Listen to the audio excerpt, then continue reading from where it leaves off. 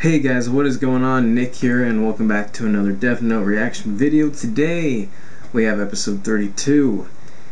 And boy, this is seriously coming to an end. Like, every episode, just getting closer and closer to the end. I'm just like, no!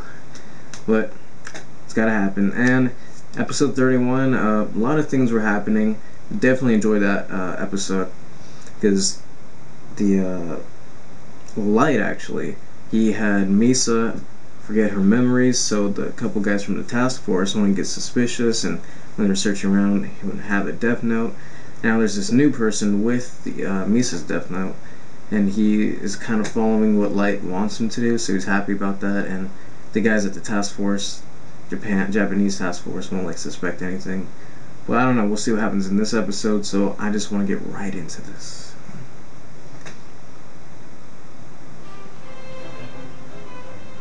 Yep. Delete.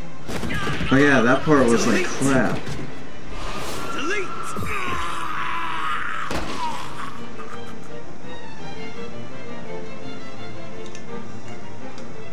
I feel like he's gonna. Average Japanese adult would say that Teru Mikami was a child with a strong sense of justice. He was able to distinguish right from wrong better than any of his peers. Compared to the average Japanese person, Teru had been through and seen far worse miseries and even witnessed death. Oh. Damn, the hell. Selection. I wonder if this guy's gonna have a big part of the finale.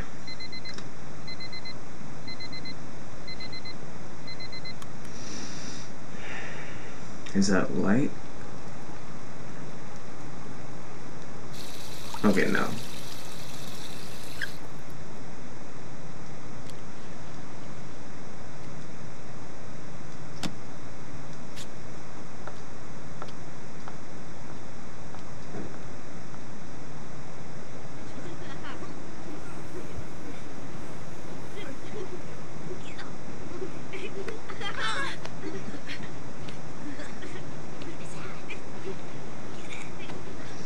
So this is gonna be about him this time? There is only good and evil. That was one of the first universal truths I grasped from observing the world around me when I was a child. Every human being, without exception, ends up falling into one category or the other. Even in those innocent years of elementary school, one could not escape that fact. As class president, I strive to achieve great things for my fellow students. But there were always enemies. Good against evil. No! Stop! Let go of me, please!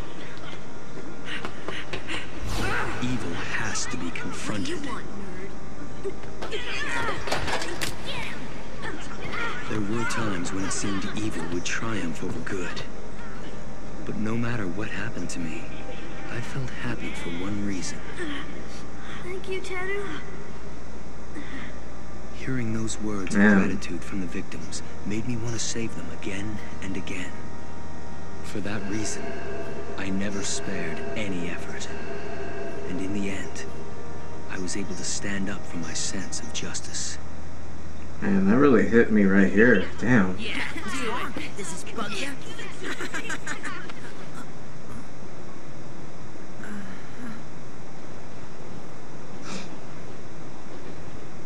But that was only true in the world of children.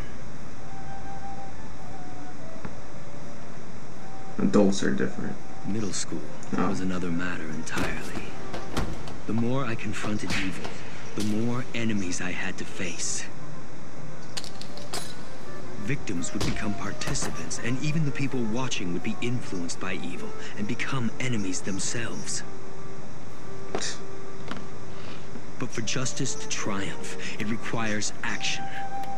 So I realized to serve justice, I had to delete evil. The only person who understood my hopes and remained my ally was the woman who raised me on her own. My mother. No. Rather, it used to be my mother. Well, this is a very interesting episode. Not everything in the world is going to work the way you want it to. You have to stop doing this. There's no reason for you to suffer so much for your beliefs. What do you think you're proving getting hurt like this? This is plain foolishness. You have to realize that some things will never change. My mother was wrong. She didn't side with justice. She was one of those who deserved to be deleted. Damn. That was when the miracle happened. She died? 4 of the worst delinquents from my school lost control of their car while they were joyriding. They died instantly. One bystander was killed as well. That bystander was my mother. In one fell swoop, all the people I resented had been deleted. At first, I was terrified. I couldn't stop shivering. But then, it hit me. With these people out of the picture, how many others would benefit as a result? Clearly their victims were relieved, but beyond that, wouldn't everyone in my class be happier now that they were gone? And sure enough, I was right. Our classroom became a peaceful, joyful place. Seems a little bit convenient. There will always be consequences for evil deeds. That is the way the world is. The way it should be. Evil must be deleted. Now then, let's see. Are there any more problems with these records? No, they're With fine. every passing year, my commitment to justice only grew stronger. I saw that there will always be those who have no reason to exist. Those whose very existence is a threat to society. And the closer they grew to adulthood, the less likely it was that they would ever reform. They could only be deleted.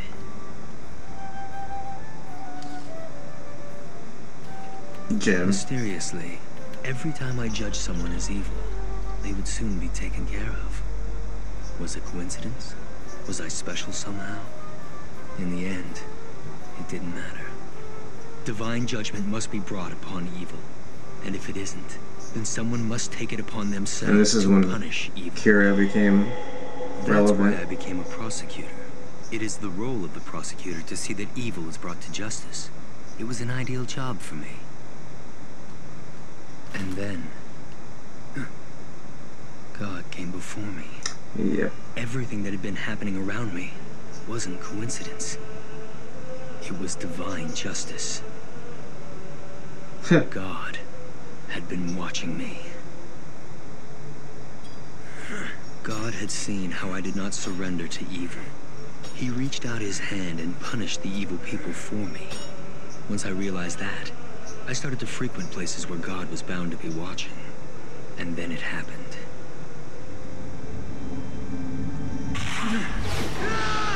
God recognized me, as I had always hoped. Not only that, but he found me worthy of sharing his power to eliminate evil. With this, it doesn't matter if I can't hear his voice. I shall figure out what Kira wants and carry out his will. Delete. Delete. Delete. Delete. Delete. Damn. Delete. Delete. Delete. Delete. Delete.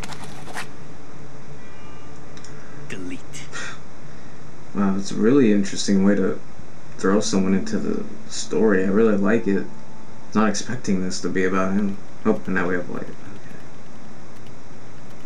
Mikami made the choice to kill Demegawa himself. I never requested it. An understandable move, but now there's no spokesperson. Kira needs a voice. At the moment, I can't make any moves myself. What will he do? Kira isn't saying anything. He must be in a situation where he can't move freely. But this is an important time for him. We need a spokesperson to spread his word to the people. Then I will take the initiative. That's what I was actually thinking. Is he gonna do it? Extra, extra! There's a new development in the Kira case. He's chosen a new spokesperson to take Demegawa's place. Take a look. That woman. Kiyomi Takeda. Good evening. This is Kiyomi Takeda from News 6. Starting today, it will be my duty to spread the word of Kira accurately and quickly. From now on, NHN will fairly... So we picked NHN star newscaster, huh? Kira's got good taste. That was the girl that he was kind of dating? There's no mistaking it. That's the girl that Light dated at university. You've moved quickly, Mikami. However, it won't take them long to find the connection between us, which could be a problem. No, on second thought, she's not a bad choice. It's one I never would have considered since I already knew her. This could actually make things easier. I can definitely use her, but I'll have to find a way to contact her soon. Kiyomi Takeda. I had a chance to meet her when I was part of a debate program she was hosting. She was a shrewd and fair host for the most part, but her attitude changed subtly when Kira's name was mentioned.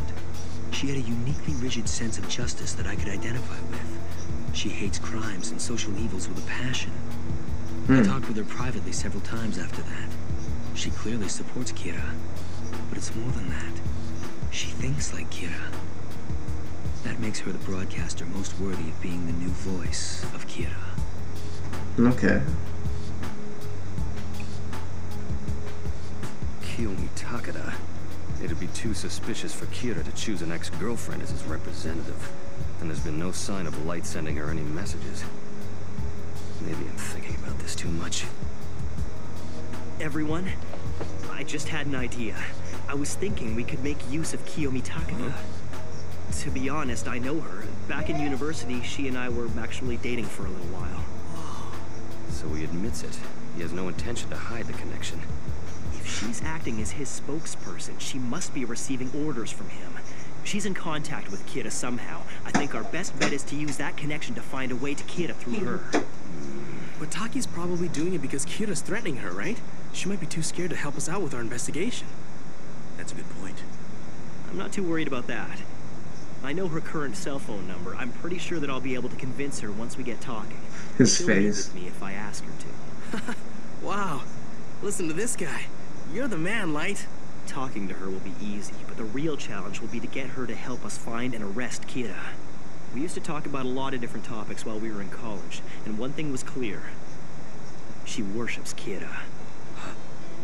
But we might be able to use that to our advantage. The police claim they support Kira, but aren't doing anything one way or the other. So I'll reveal that I've joined the police and ask her what we can do to help Kira further. To her, it'll sound like a good idea. We can convince her to assist us as long as we pretend it's for Kira's benefit. Do you think that'll go over well? I'm not entirely sure, but it's worth a try at least. I agree. It'd be foolish for us to pass up a lead like this. In that case, I'll call her tonight. Light. If you don't mind, I'd like to listen in on your conversation with Miss Takeda. Of course. That's fine with me. Actually, it's better if you do. If she lets slip something about Kira, it would be best if more than one of us was listening. Yeah. I like it. Very driven story. Yes, hello? Kiyomi? This is Light Yagami. Light? Hi, it's been a while. What's going on? Kiyomi, I have something important to tell you. Could we meet somewhere? I have a favor to ask you. A favor? Yeah. I know my timing is pretty bad. I mean, you're the woman the whole world is watching right now, so it might not be possible. Don't play innocent and humble with me, Light. You wouldn't have called if you didn't think it was possible to see me. You're right. Ever since we graduated, I wanted to talk to you again, but So Misa gonna get jealous now. And now it looks like our jobs have brought us together. After so much time, our paths are about to cross again. Call me crazy, but I feel like this is fate. What do you mean, our jobs? I'm working with the police now. That was part of what I wanted to talk to you about. In person. The police aren't doing anything to defy Kira at this point. All right. I may be able to help you, depending on what you're asking for. I appreciate it. At the very least, I just want you to hear what I have to say. Anywhere. Just us two. Well, okay then. After tonight's broadcast is finished. That sounds perfect. I'll book a hotel room for us. A hotel room? Are you sure? The last I heard, you were still living with Miss Amane. Are things not going too well on the home front?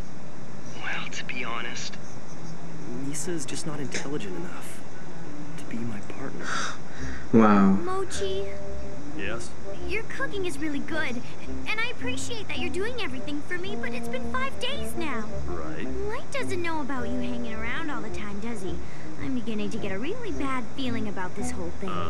I mean, I know that Light trusts me totally, but don't you think most people would start saying I'm cheating on him? Oh, he'd be so jealous. Mir and the others told me that this woman's supposed to be the second Kira. But could it really be this unbelievable stupid girl? It's just chocolate. It seems that Kira still hasn't tried to contact me yet. If he's in a situation where he's unable to contact me even if he wants to, then the next best thing would be for him to contact Takeda instead. Good evening. This is the 9 o'clock news. First, I have an announcement that comes directly from Kira. His words are to become the new law of the world. Kira will never forgive those people whose existence is a threat to justice. But he will also not forgive those who live wastefully and refuse to use their abilities to contribute to the betterment of society. What? So Kira's gonna kill lazy people now? You're kidding me. You're taking this too far, Mikami. It's too early to be making those kinds of statements. I've got to get a hold of him soon. Matsuda, how is it? Good.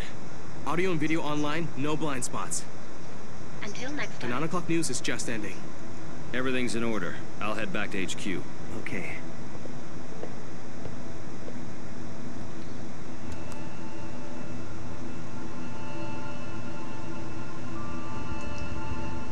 What is that?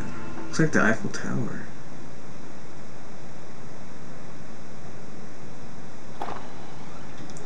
Welcome to hell. Really? Slow motion.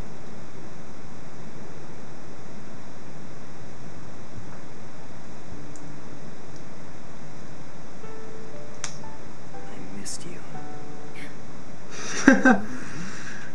Matsuda's gonna have to, I'm sorry, it's just... Anyway, please sit down. To be honest, it doesn't seem like that long since we last saw each other.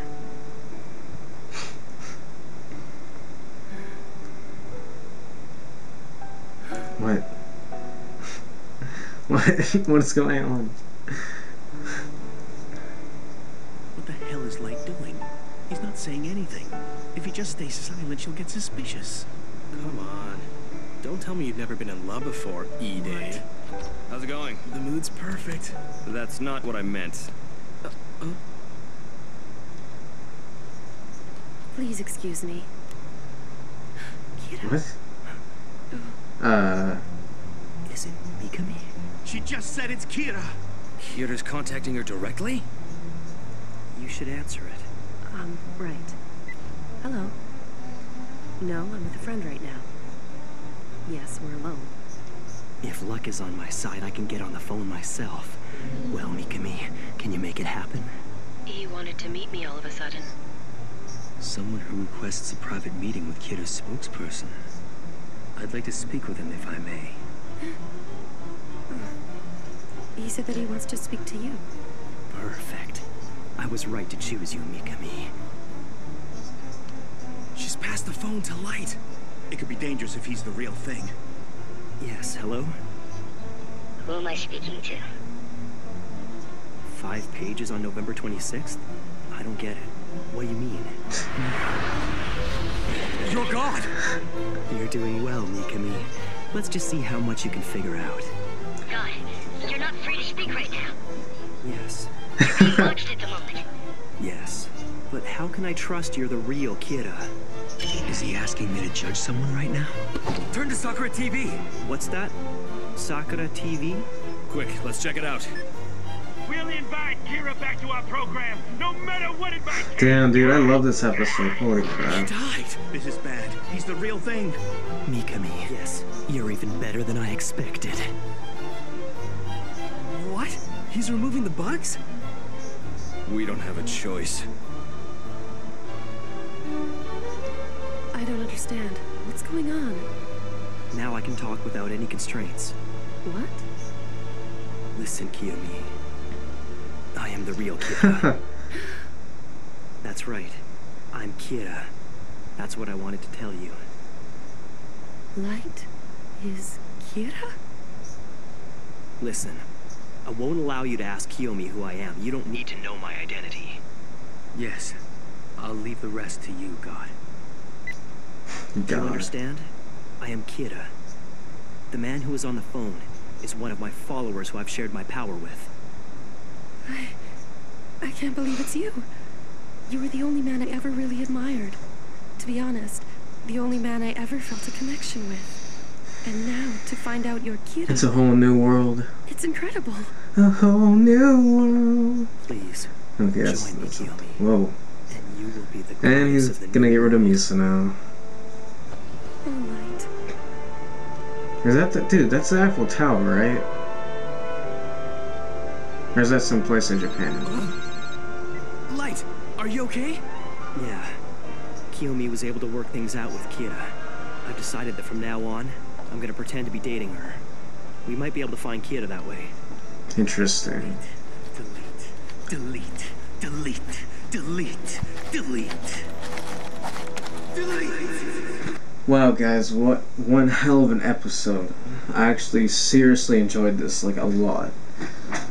He's met with his old past girlfriend who really admires Kira. He tells her that he is Kira.